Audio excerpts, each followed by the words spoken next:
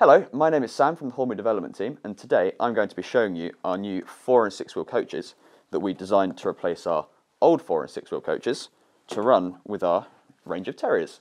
We'll be going through the design process and let you know some secrets about why we did what we did.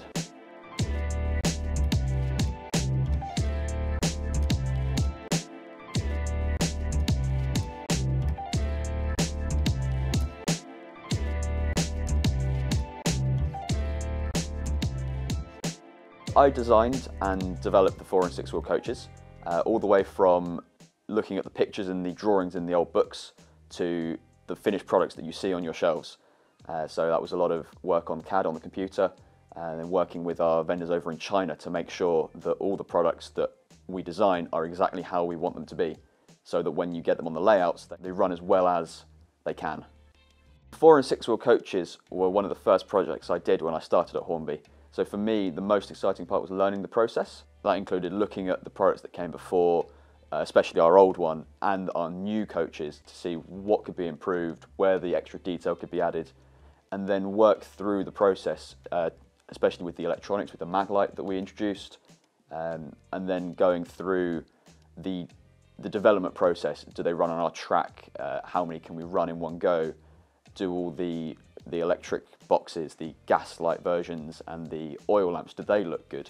So a lot of it for me was learning how to do the job. It was quite a nice project to start with, especially because they're generic. I was able to have a little bit more freedom because all the different railway companies had different versions of this coach. So with the generic, we can sort of paint a broader picture of what it was back then. For me, my favourite part of the process was getting the first samples.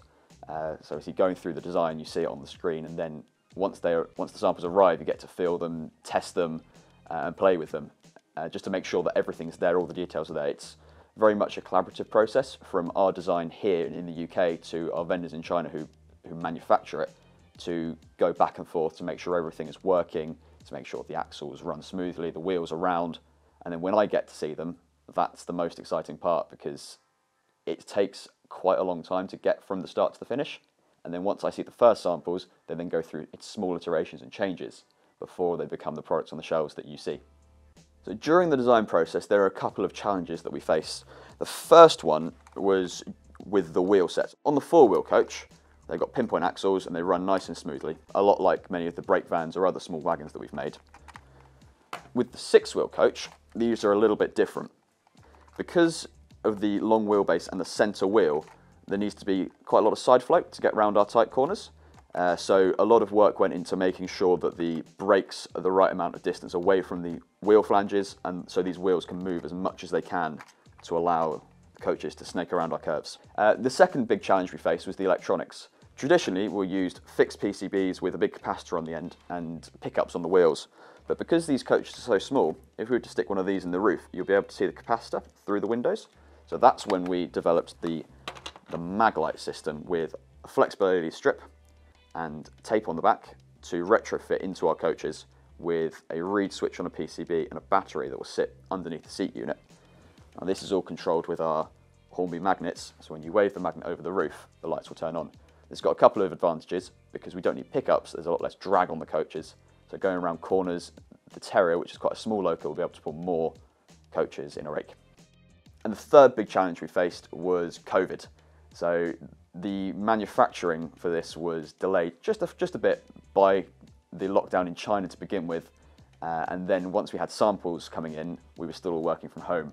So toing and froing between our test track and my bedroom at home, had loads of different samples over the beds. There was drawers full of coaches. But we made it work. Now the products you see were tested and checked all in my bedroom. The design process, all in all, took around 9 months. The design itself only took about a month, and that included the design reviews to make sure that I've got all the details. We do that with the researcher and our head of design and our artwork man. And then after that, we got 3D prints made. So we tested them around our test track, and when we were happy with those, we then pressed the button to China to say, go ahead and make. And because of COVID, the process, it took a little while to start, but once it got going, we got all our samples. The first time, only small modifications had to be made. So from then, the process was quite quick. So once we received the engineering samples, we then started getting decorated samples. So the decoration samples and the final engineering samples came sort of in line. So they were all being shipped to the UK around November time, stocked in the warehouse in December, ready for our release in January. My favourite part of the coach is probably the lighting. For one, they look really good when the interiors are lit. And two, it's a new concept for Hornby to be developing. And that's quite nice to be involved with the design and development of something new that we will then bring into our other products. Our retrofittable kit can be put in any coaches, which means people don't necessarily need to have pickups on their track. It also allows some flexibility on a layout. For example, if you put a magnet underneath the bridge and your coaches go underneath the bridge, then you can transition from day to night, which is quite cool. It means you don't need to have a decoder to control your lighting because you can do it all with a magnet. So one of my other favourite parts about them is the decoration. The LNER teak version is stunning, and being from the southeast, I really like the southern with the green and the yellow. Our painter and decorator did a really good job of getting all those right, and our suppliers in China did a fantastic job of making sure all the small details were represented perfectly. So during this design process, I learned a lot about designing coaches because it was one of my first projects I did, and the first that I had done all the way from the chassis to the body to the windows. I spent a lot of time looking at the other old products, how they're made, and getting an appreciation for why things are done as they're done, but also developing and iterating on these, which is quite nice as a designer.